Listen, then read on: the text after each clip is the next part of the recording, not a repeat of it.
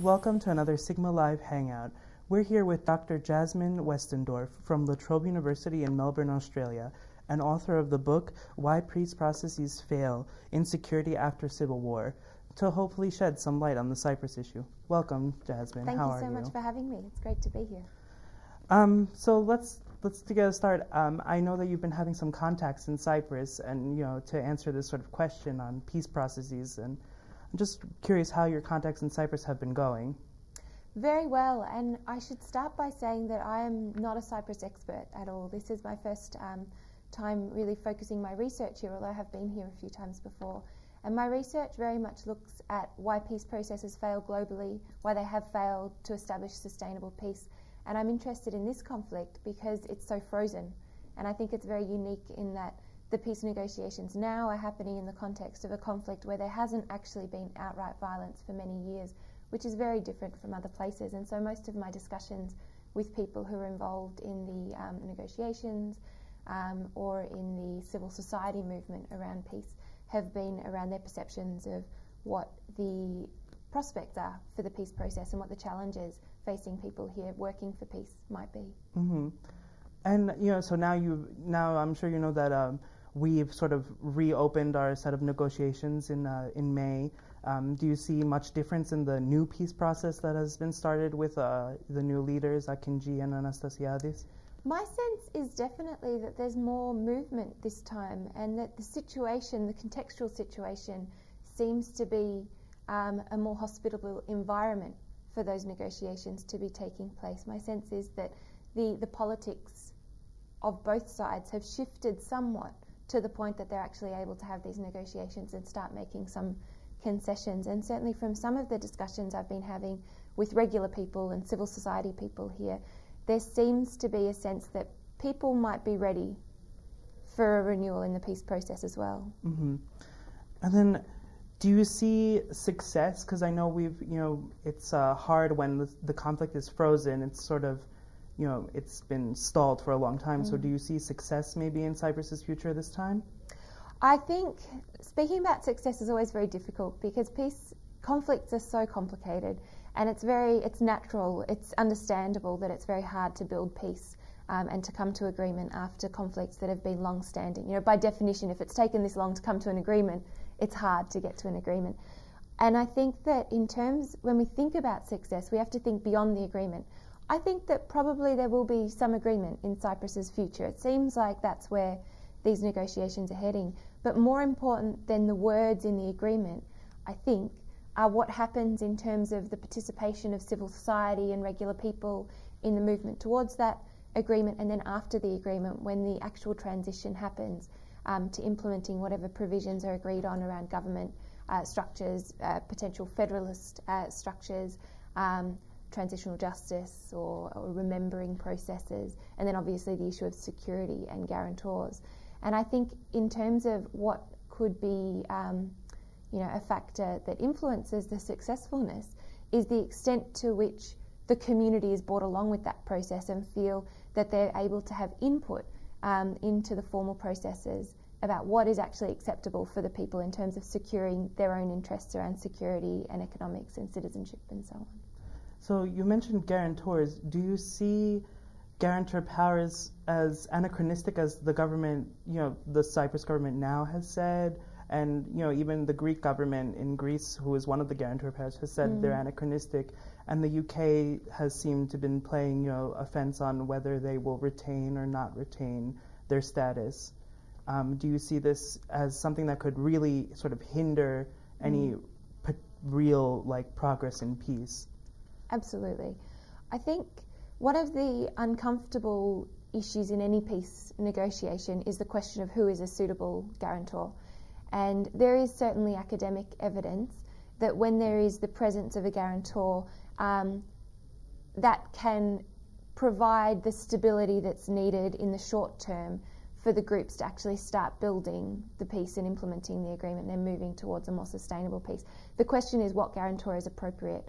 And I think in any conflict, having guarantors that have been active participants in the conflict it's difficult to consider them credible guarantors for the part of the population that feels that they've been part of the violations or the violence that's occurred. So I think that's a very difficult question here, particularly in terms of the role of Turkey. And I think the role of the UN or EU forces maybe is another way of approaching the issue of guarantors as international forces that aren't so connected to the idea of, you know, the powers that influenced the start of the conflict and financed and sort of pushed the conflict. And you know, you mentioned the EU as well as, you know, sort of coming in as a player, and even the Turkish Cypriot community has said, you know, they might want some derogations from EU, the EU acquis. Do you think that it's sort of, you know, null and void to have derogations from the EU acquis as the community, since we'll be accepted into the EU as one country eventually? I think that's, you know, it's a complicated issue. I don't feel particularly well positioned to answer that, because I think it depends on a lot of the political bargains that are going to have to happen, both at the national level here between the North and the South, and in terms of the negotiations that happen in the EU that will shape whether those derogations might actually be allowed. And then, so you focus on peace processes at large. How can Cyprus sort of learn from other peace processes that are going on in the world? Is there something that we can take or we can even give to the world in, you know, our management of our own peace process? Yeah, absolutely. I think there is. Certainly from the research that I've conducted of peace processes since the end of the Cold War, where I focus particularly on processes in Africa and Asia, the major factor that undermined success and that led to situations of insecurity and instability being entrenched in post-war societies was when the peace process, and by that I mean the governance building, security building, transitional justice processes, were divorced from the realities of the political and social dynamics within the various communities. And I think that what has happened is that often when we focus on building institutions and building structures, we can miss the factors that influence the choices individuals make about whether or not they're going to participate in violence or support the peace process.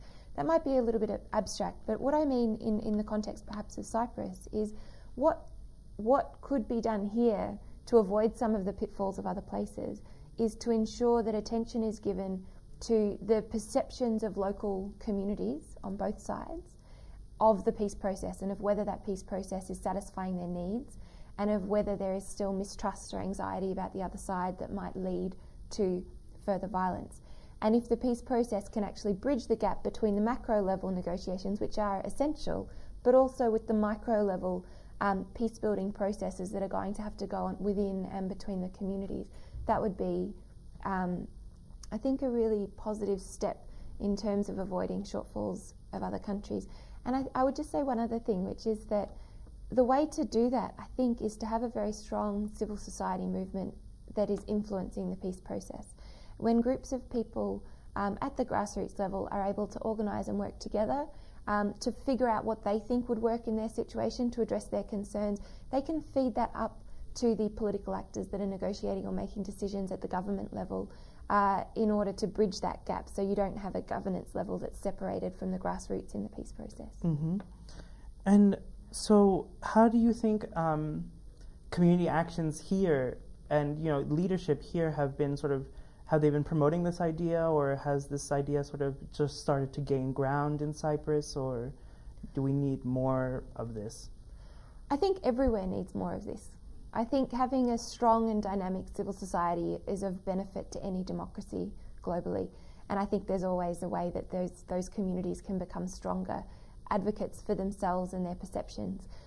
In terms of whether this is happening, I have been meeting with women, particularly from the women's movements for peace here in Cyprus, and it seems like that movement is having an impact and is quite strong in some ways, but is struggling to get traction with the broader community of women, particularly young women, to bring them into these discussions about the role that civil society, and particularly women's groups, might play in pushing for peace, and what might be important in terms of having women's voices represented in those processes. And so you mentioned the role of women. Do you think I saw sort of a recent study on how many women leaders there have been, globally. Do you think that maybe because of a lack of sort of strong women leadership, we haven't been able to see active influence in the Cyprus peace process from that sort of civil society group? I think that's certainly a part of it, and the evidence globally is that in places where women aren't well represented at the highest, in politics, and haven't been elected to politics, it can be harder to mobilise women's movements at the grassroots level. But I think there are much deeper issues as well about the gendered roles in society and the roles that women have tended to play as a result of the expectations around their roles in family and the community, as opposed to roles in the public sphere. So I think that's part of why it can be very difficult. The other reason is that conflicts tend to be fought by men. They're not always, but they tend to be fought by men, and the decision makers tend to be men. Largely, I'm not saying that's because men are inherently violent, but it's because men have been more prominent in political and military decision making than women have been throughout the course of history.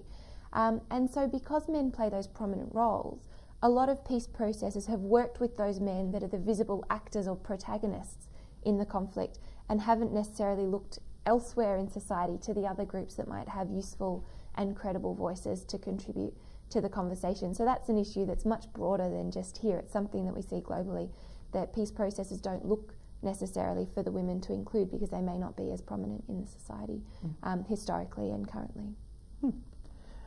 So, as as you've mentioned, I know you've been also looking at the mission of UNFICYP here. How is that? Do you see them as a lasting member of the Cyprus peace process, or even maybe something that'll last past any agreement or settlement that may be reached for the recent future at least? There has been academic research that has shown that in places where the UN peacekeeping forces are present for a period of time after an agreement, the agreement is more likely to last because they can be a very credible guarantor, as we were discussing earlier. I think that it comes down to whether they're going to be accepted by the local populations, though. And if there is a sense from both the Turkish and the Greek Cypriot communities that the UN is an acceptable and a credible guarantor, then certainly I think they have the capacity to play a really important role here. But that requires buy-in from groups, and some of that buy-in can be generated by politicians who could potentially be more honest about which guarantors are actually acceptable to both sides, I think. Okay, well, thank you for your time. That was very informative and really interesting to get your take on this. It was nice meeting you. Lovely to meet you. Thank you for having me here. Bye-bye.